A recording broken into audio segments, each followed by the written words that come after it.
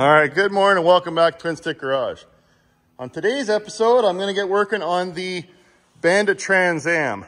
Now, in order to do that, I got to get the Bandit Kenworth truck out of the way here so I can actually have some room to work. But man, am I ever excited to try and get this car on the road by summer.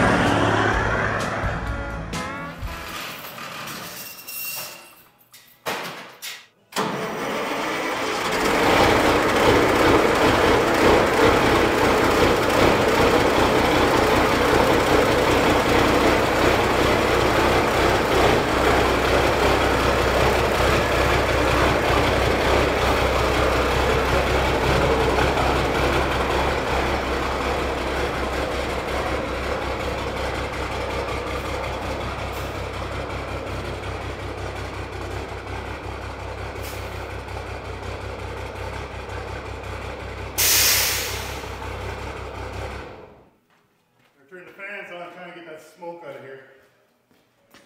There, that's not too bad. You can see all my heat and diesel exhaust leaving the nice warm shop. But luckily it hasn't been too cold out here, considering that cold snap that we've had recently. It's only about -5 or something. It's kind of pretty mild for us Canadians, but I'll let it air out a touch more. I guess while I'm doing that, I'll give you a quick update on what's going on my other projects. So of course, the Iron Duke cab over, I had some interesting ideas recently, one of which was to consider putting bubble windows in the back corner of the cab. Now I'm actually gonna pivot away from that, primarily because one of the viewers made the point and said, hey, Mark, I had these in my van back in the day, and what can happen when you're driving down the highway and both the driver and passenger door windows are open is air blows in and it pressurizes the cab, and if you've got vintage bubble windows, it could potentially crack them or blow them out. And I don't want to deal with that. So no more bubble windows. And then the other great idea I had was to chop the top and set it down. And I was seriously considering it. I wasn't trolling. But what ended up pivoting me away from that was, again, another smart viewer said, hey, Mark, you haven't lived till you've actually climbed up into your Kenworth cab over and cracked your head on the opening there, because you don't always remember to duck, and that's not a good time when you do that. And I thought, if I lower this thing down, I'm gonna actually crack my head even more trying to crawl through a little door. So no more bubble windows, no more chopping the top. Gonna leave it as it is and just keep progressing forward. But just to give an update on the back end, I've been working on the trying to reassemble everything back here. I've got the cross members in. Of course, I got the diffs from the gear center, got the little short drive shaft. I've got to actually head over to Pat's Driveline and get a custom longer drive shaft built. So that's coming up in a future project or future episode. Got to put the fifth wheel plate back on. Brakes, drums, seals, do all that. And then my plan is to actually take these steel wheels, flip them around, put them on the inside. And then I've got polished wheels like on the Pete for the outside. And once the back end's all put back together with the inners and the outers, then Blake and I can start working on those, setting up those tub fenders, those fiberglass tub fenders that I actually got from the Big Rig Chrome Shop. So that's gonna be coming in a future episode. We're gonna mount that with some wicked light bars front and back. And yeah, just a lot of work that still needs doing. I got to put the interior in. I got that awesome red and white button tuft or button tuck, however you want to say it, interior from the day cab company. And now that the interior is all painted, I can go ahead and get that installed, which is going to just be awesome. Still got some body work to do on that. Got to get the dash in. So there's still a lot of work that needs doing on the Duke. If you want to see more of the episodes on that, go check out my Patreon. And then on the Pete, of course, if you've been following the last few episodes, I've done completed the big hole conversion front and back, that's all complete now. The cab corners are in. Blake and I still have some work to do on closing up these holes. And then I actually reached out to Truck Shrouds, and they've got door skins and buck bolts. So these aren't huck bolts. There's no collar there. They're just like a rivet that gets crushed. And they're called buck bolts instead of huck. And so they're gonna send me some door skins so I can replace all of these. And because I couldn't live, my OCD got the better of me when I was looking at these nice profiled huck bolts and then saw these ones that had just been sanded down multiple times through the years. So I'm gonna redo the door skins and hopefully get LBL ready for paint by the springtime. But man, there is just a ton of projects that I'm doing with these trucks, and it keeps me busy on my Saturdays, right? Gives you guys lots of content to watch. But as I mentioned today, I want to work on the Trans Am. Now that I got the truck out of the way, if you recall, when I pulled the little anemic 301 engine out of the car, I left the transmission in place. And it was very nice of Vevor to send me a transmission jack. So I'm going to set that up and then lower that down out of there. The drive shaft out of here, the exhaust. Like I always say, just start picking away and see how far I get. I want to do some cleanup underneath here, and eventually I got some undercoating that I want to put on there. And yeah, I just, like I say, start going on my Saturday and see how far I get and turn it into an episode. And that's what you're watching right now. So let's get at it.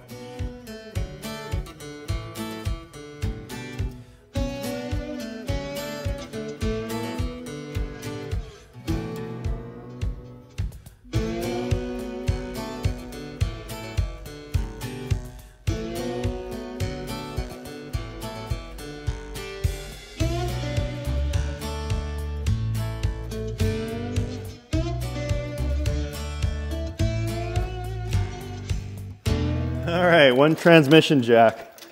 Man, that thing was like putting together a piece of IKEA furniture. The instructions weren't really that clear. They give you one little drawing. So I had to actually look at the picture on Amazon, but it seems like a solid jack, and it should work really well. And the reason I wanted it was not just to drop the transmission out of this car, but if I ever do other cars, I've got the flexibility now to put transmissions in and out. So I guess that's as high as it goes. So I'm gonna have to lower my Wildfire lift to actually set the transmission on it, but that should still work. I'll just have to duck to get underneath. Okay, so now I guess I'll remove the temporary strapping that I had here. Well, I wonder, I should probably take the torque converter out of there, just because I know it's inevitably gonna fall off. First oil leak of the day. Oh, beauty, Clark. That's okay, automatic transmission fluid cleans, doesn't it? It's a cleaning agent. So it'll make my floor cleaner.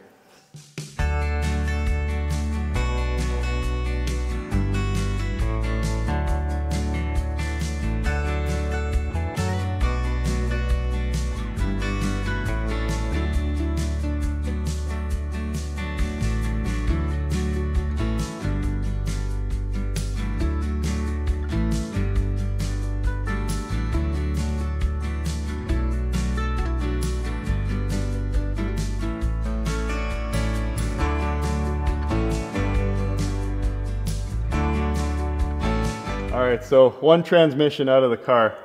Wasn't too bad. What did old Twin Sticks learn?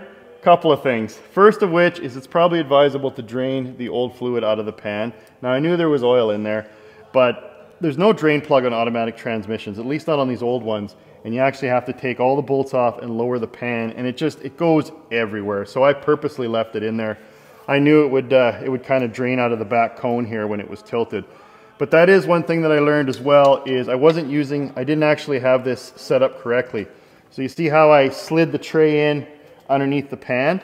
I actually got it wrong. It should have been this way with the transmission going out, because that way I could have used this to adjust. So when I had all that oil draining out of there, I could have adjusted it up and tilted it up so it wouldn't drain the oil in. So when I put a new transmission back in, I'll know that it goes this way. And the other one was, I guess when you're taking it out of there, it probably would have been advisable to take the drive shaft off first. I mean, luckily the emergency brake cable was there, so I was able to support the drive shaft. But if I do it again, I'd take the drive shaft off first. But that wasn't too bad. And now, this transmission's ready to roll. onto the garbage dump. Well, this obviously was a so this is a 3-speed Pontiac transmission. You could tell by I think it's a TM 350 if I'm not mistaken. And the reason you could tell it's a Pontiac is it's got this dished part on the front there. So of course I had a transmission that came with the 400 engine that's over there, and I'll probably use that one. I'm going to send that off to the gear center, but I will keep this as an emergency backup. And what am I going to do with that 301? I was thinking I could take it to the scrapyard, but then I thought, you know what? Why don't I give it to someone that's actually going to get some use out of it? So my daughter, as I've mentioned in earlier episodes, is in high school and she's in her mechanics, going into mechanics 30 next year. So what I might do is wheel that 301 over there and then let the kids there learn how to take engines apart and put them back together on that old engine. But I might keep it until I get the 400 back in the car, just in case there's some bracketry for the pulleys that I need to do. But maybe I'll donate this and that old 301 to the high school mechanics class. I think that's a good idea. All right, so I was just underneath here, observing and dreaming a little. So if you've noticed that the front of this car is this is all called a subframe, right? And it's held in here with, I believe, 4 bolts. So we got one here, one there, of course that bushing shot, and then maybe there's 2 here. So there's 6 bolts, and a guy could lift the body up and then wheel this whole mess right out and separate it from the car. So that might be something I do. And then I was actually digging around on the interwebs recently, and there's a company called Detroit Speed and Engineering, and they actually manufacture brand new front ends, subframes for these cars. They're all welded up, powder coated black. They've got modern suspension, brand new disc brakes, and I could basically just wheel out the old and wheel in the new and bolt it into place. So I am seriously considering getting one of those, because man, that would sure freshen up the front end. So we'll see. I'm still trying to figure out where I'm going to find the pennies to afford that, but I might do that. Worst case, I'll rebuild the old one. I was my buddy Danny there at DD Speed Shop. He's redoing an old Camaro right now, and he took this subframe out on his Camaro, and the holes here in the subframe rails were actually so worn that the body could move, which means this whole front end could move around slightly back and forth. So you could never get a good alignment, and it's of course not safe to have this thing moving against the body. So he actually welded new plates on there and that have new holes, and then just put it back in the car. So I thought that was pretty slick. So worst case, I'll at least do that. So I should probably start looking at getting these bolts out of here. And then no matter, well, that was the other thing that Danny was talking about. He was saying, because his was a 67, and the welds, like these are factory welds. Look at this garbage. He was saying his was probably welded by like some 18-year-old kid at the factory on a Friday afternoon. But I mean, those are like twin stick welds. That's just junk.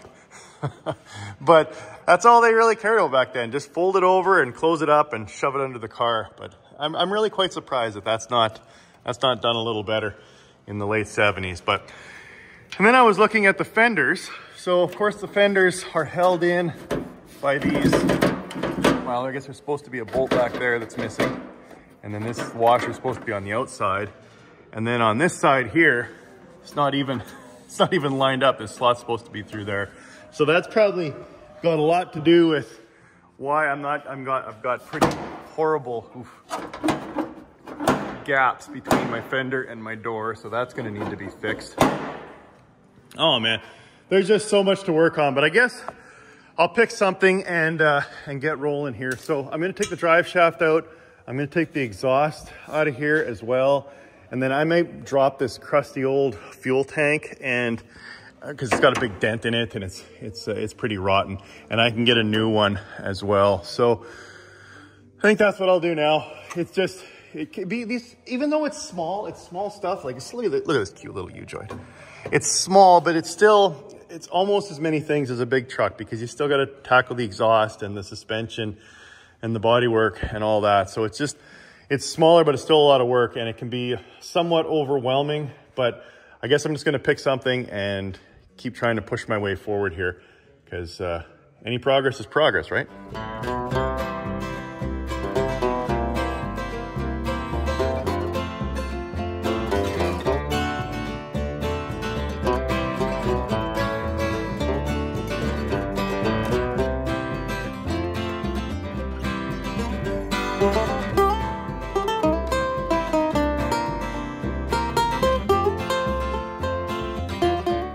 to try out what's left of my needle scaler.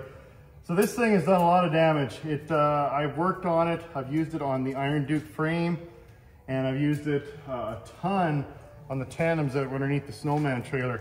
So most of the needles are missing now. All the studs that hold it in place are broken off, so I can't even twist it on tight. So I'm gonna have to go back to Prince Auto and get a new one of these. But I just thought I'd try it and see how it cleans up all this rust and scale.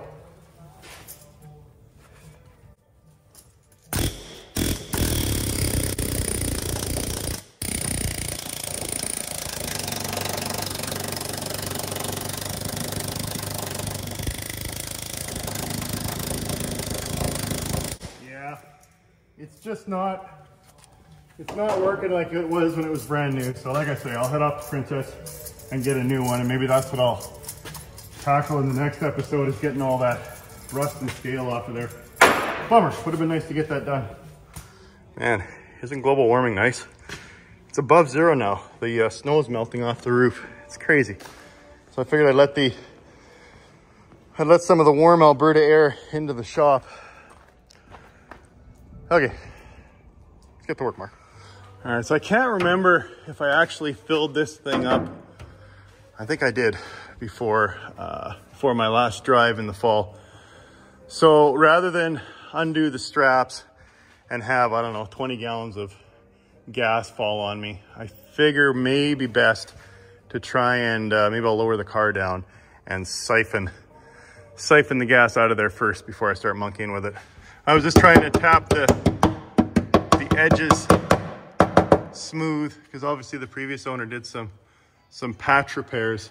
But now that the exhaust is out of here, check this out. Oh boy. Yeah, that's gonna need a little work. Mud, rust, Bondo. Yeah. Might have to get my buddy Blake to help me weld in some new steel there. Although, is that the inner?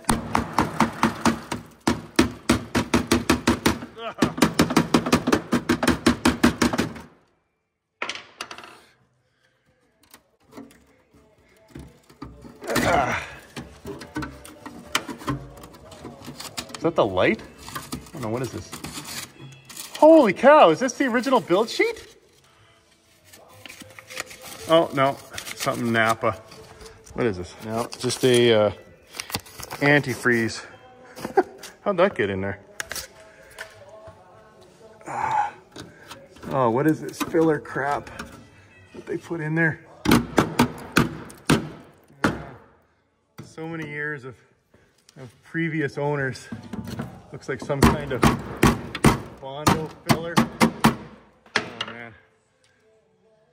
Well, I wonder if I can get... Yeah, that's why it was going thud. This is just filled with Bondo. I mean, this is pretty common to rust out. Think of this car's, you know, 40, 45 years old, and the road spray, if it was driven in the wintertime in Alberta, they salt the roads up here, and the salt and sand just gets caught up in behind there and just rots it out. So I'm not surprised that that's a little rotten. How's the other side look? Yeah, not as bad.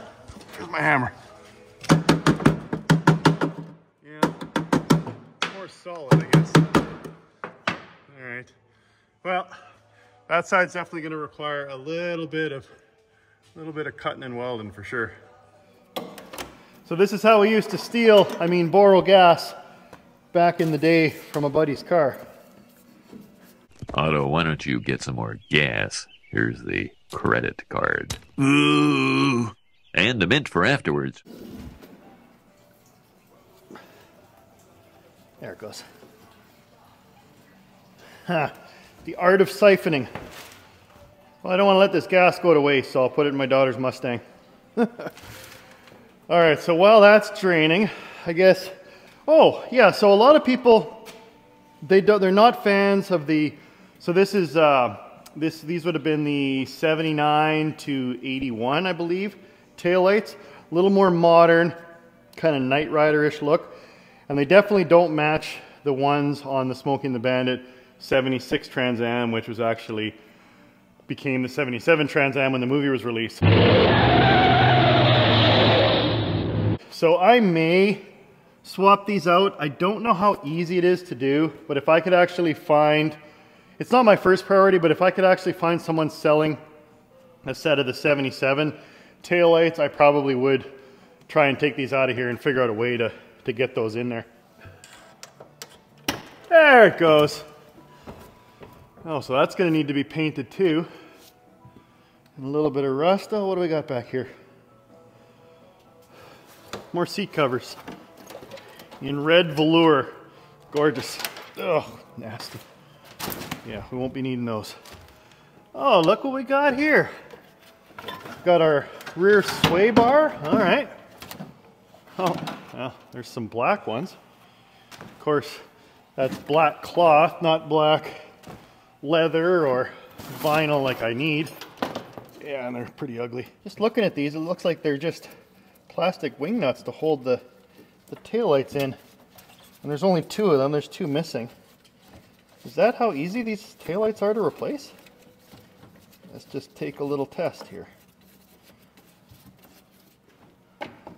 Uh-oh, now did I screw that up? Oh. Ha! Look at that. It's as simple as that to take those out of there. Okay, well, I guess now the question is going to be, is did they keep this same 1, 2, 3, 4, 5 stud setup for the 77, and then when they went to the different one in 78, 79, 80, or no, 79, 80, 81. I'd be curious if anyone knows if the 77 style of the Trans Am, Bandit TransAm, has the same 5 studs. Because if they do, then I can start looking for those lights, and it would be simple. All I have to do is just slide it in place and put those little wing nuts in there. Oh, that's cool. So I got distracted with my treasure hunting in the trunk and ended up overflowing because I wasn't watching my jug and ended up spilling a little bit. That's no big deal. You don't need to worry about a little bit of gas. Just cleans the floor, right?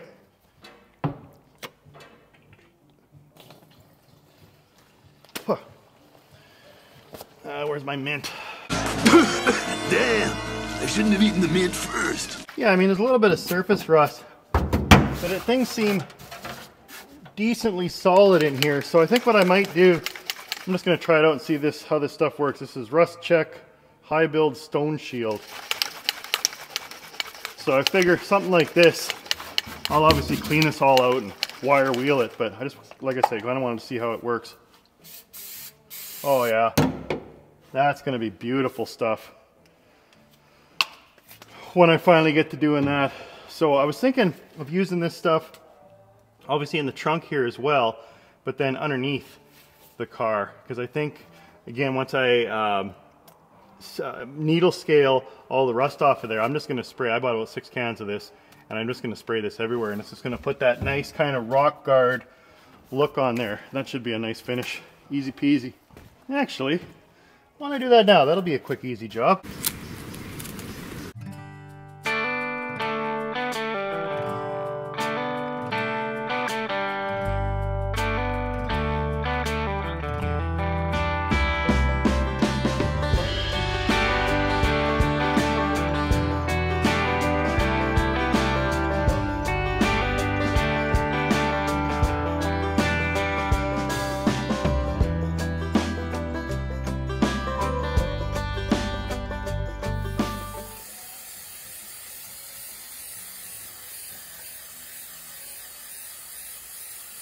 Now I'll probably do a second coat after this packs up a bit. But man, this is like undercoating in a can. I really like this stuff. And it's got that nice textured finish. Just perfect for a trunk or underneath a vehicle. I can't wait to do the whole underside of the car in this stuff. All right, so I just finished up a second coat, and man, does it ever look uniform now. Isn't that nice? Man, I'm really impressed with that stuff. Tell you what, looks like it came from the factory. All right, last project of the day. I'm gonna try and get that fuel tank out of there because that was my goal. And now that I got 10 gallons of fuel out of it, it should be a little lighter.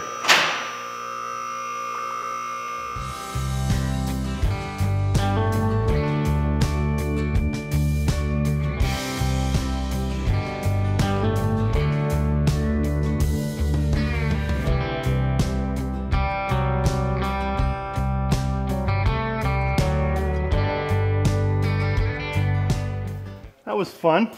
Huh. I ate 40 years of dirt. Huh. I think I've got something I can wash that down with though. So my goal is I'm going to switch this car from carburation to fuel injection, and I'm looking at the Holley systems. And so my plan is going to be get a new Holley. I'm thinking Sniper. See if I can afford that.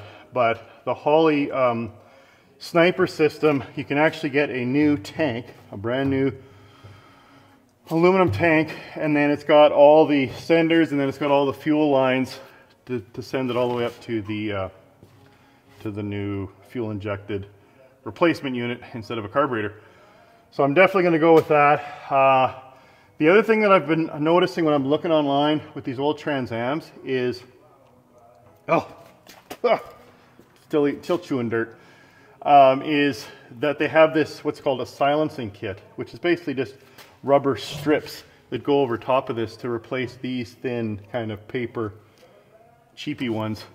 And what that helps to do is to isolate it, because this is where those strips go. You can see where it tore off. And then as these wear through, the tank starts rubbing there and squeaking as you're going down the road. So I'll definitely put the anti-squeak straps in as well. But no, that's good. I'm definitely happy that and grateful that I pulled the 10 gallons of gas out of here, because this thing would have came down with a hell of a lot more force if I hadn't siphoned it all out of there. Well, now that that's out of there, I can clean this all up. Oh, sounds like an earthquake. That's the snow coming off the backside. And that's why I didn't put the parts Trans Am near, actually I'll go out there later and show you what I'm talking about, but I didn't put the parts Trans Am near the shop because as the snow came thundering off of there, it would have just crushed the car.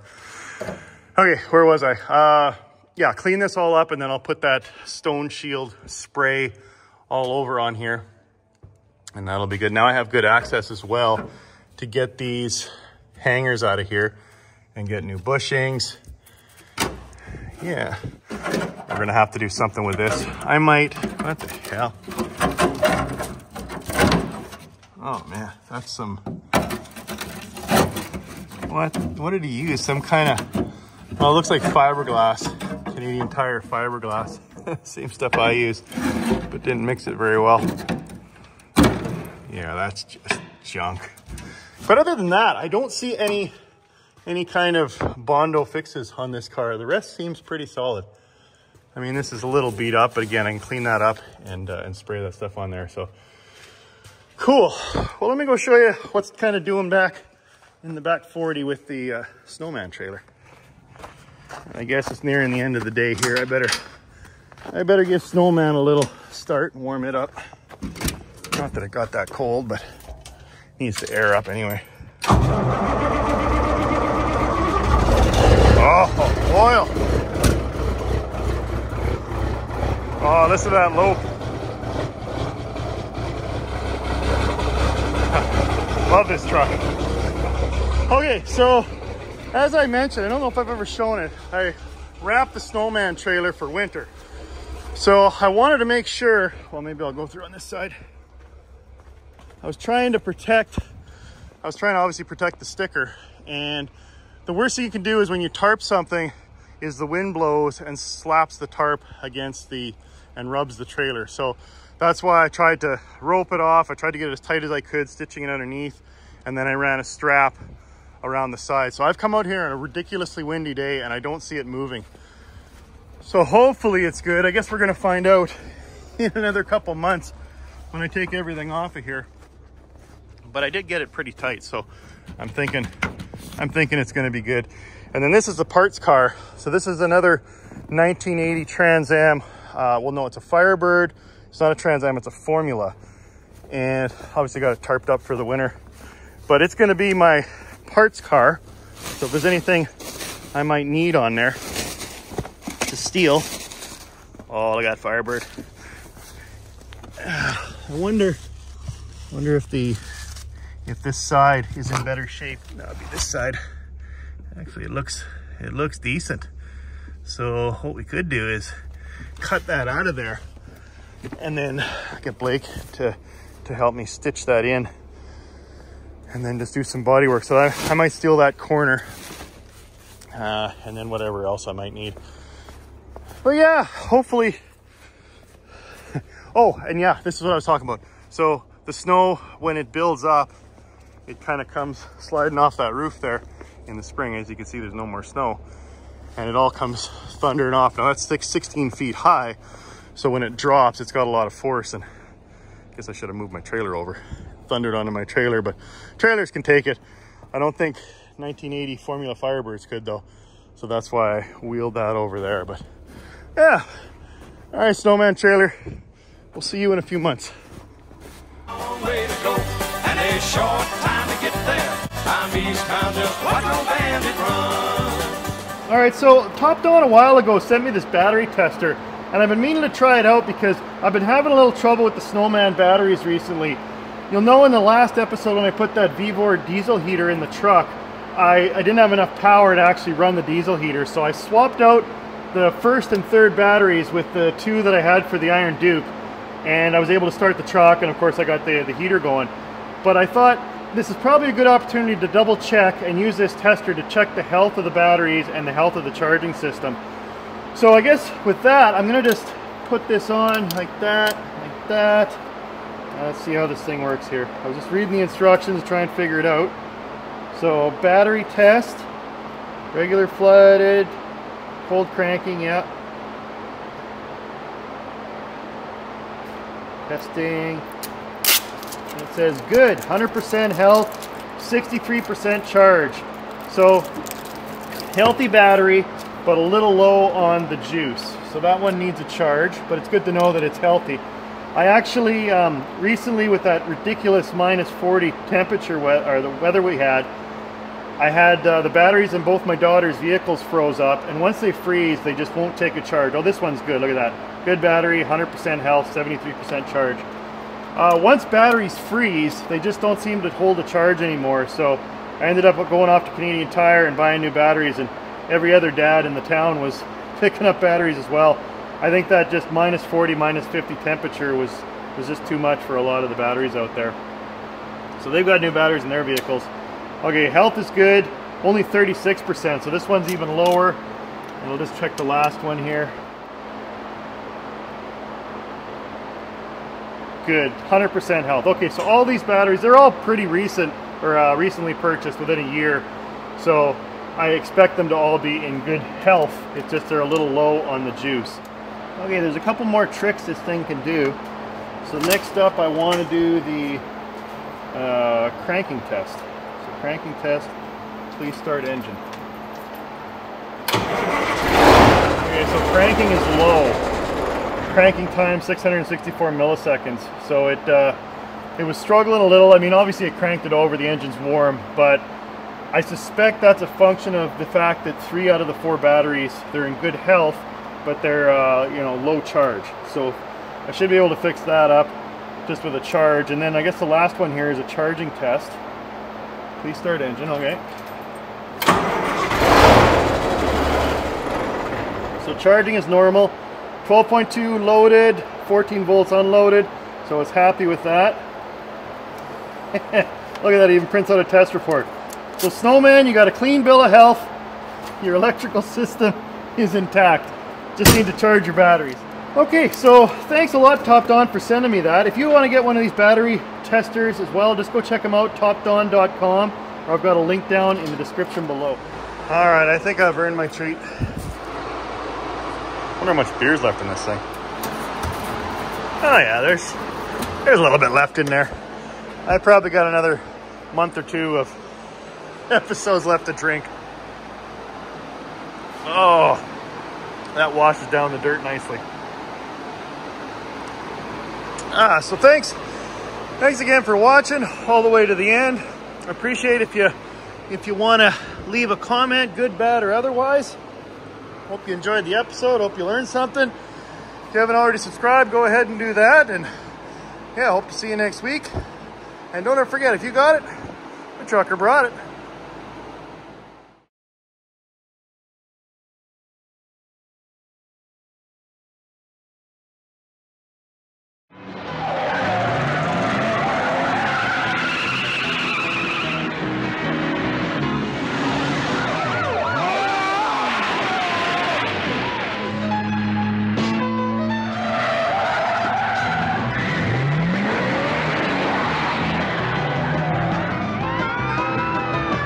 So long, sweet moonshine.